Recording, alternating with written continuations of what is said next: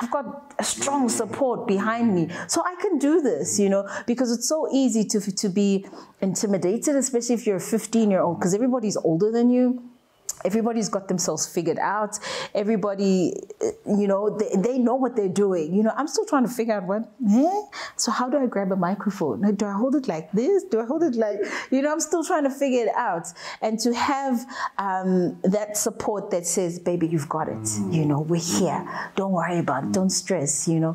And the thing is, sometimes people come to you and say, mean things as well. I remember someone came to me and said, and I was still a kid, I was 15, and they said, why are you trying to be me?